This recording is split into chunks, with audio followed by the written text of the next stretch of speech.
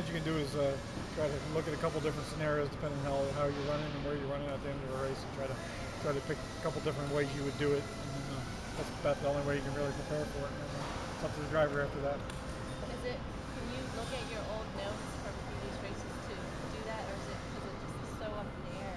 Well, I mean, you can look at some of your old notes, and it'll help you get set up for the race. But for the ending of it, it kind of always depends on how you were running, and whether you want to take a gamble to try to get a spot, or whether you want to put 4 tires on and be safe and feel like you can probably win the race, or something like that. So it all depends where you're running, I think.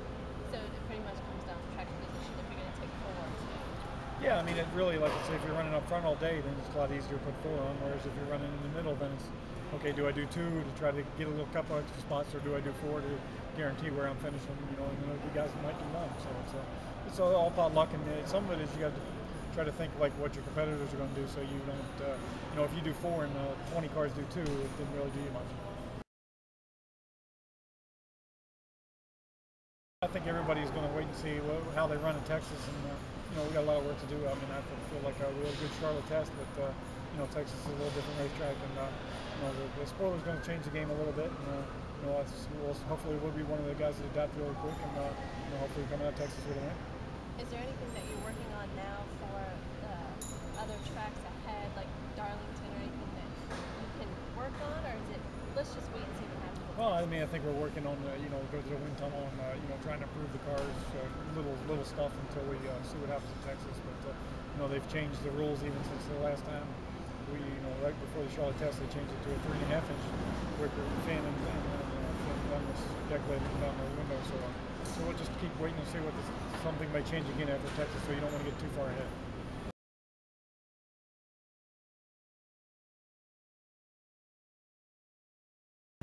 It's different for everywhere we go, really.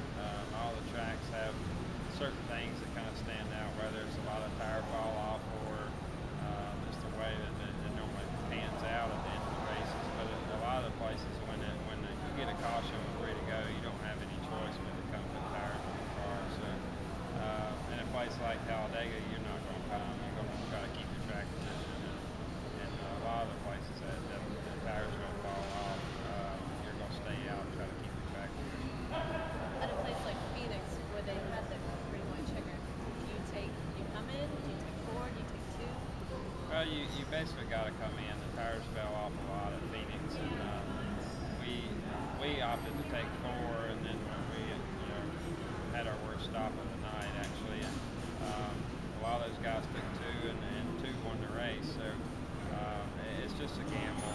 It just really depends on how it plays out, and if they get if you end up getting the race in the first go around, or if you end up having 3 shots at it, the guys with 4 tires are going to win the race. So you never know with the restarts the way they are now, and having the option of doing 3 of them at the end, it can play out anyway. So it's kind of a wait and see sort of thing.